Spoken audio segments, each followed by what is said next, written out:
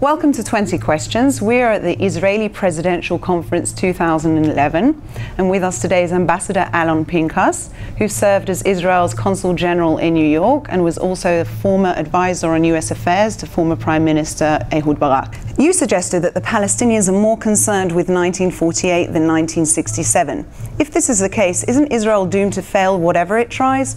If the peace process continues along the lines of Israel assuming that it's about 67 rather than acknowledging that some elements of the Palestinian demands are based on 48, yes, it's doomed to fail.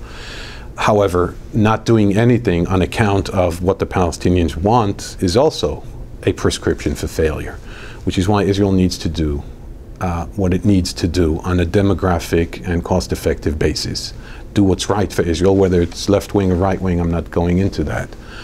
And assume that the issue called, what we used to call the finality of the conflict and the end of conflict and the finality of all claims is no longer attainable because of the different versions in 48-67.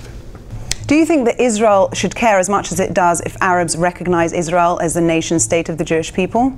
Well, I have a problem with that issue. I don't need anyone's reaffirmation for how I define myself. Canada never asked for that. Uruguay never asked for that. Japan never asked for that.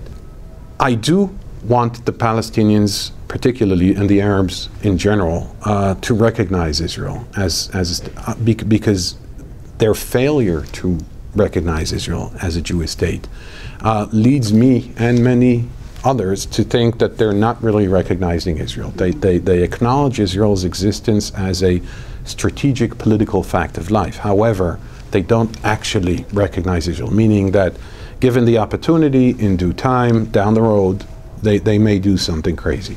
So yes, I understand the demand for them to, our demand that they recognize. I, however, think that when this becomes a condition or a prerequisite to start any negotiations, it constrains us, it inhibits us, it prevents us from doing the right thing. I really couldn't give a damn, excuse me for the expression, how the Palestinians define me. This is for you and I to decide. This has been a short clip. To see the full interview, please go to the Premium Zone's 20 Questions.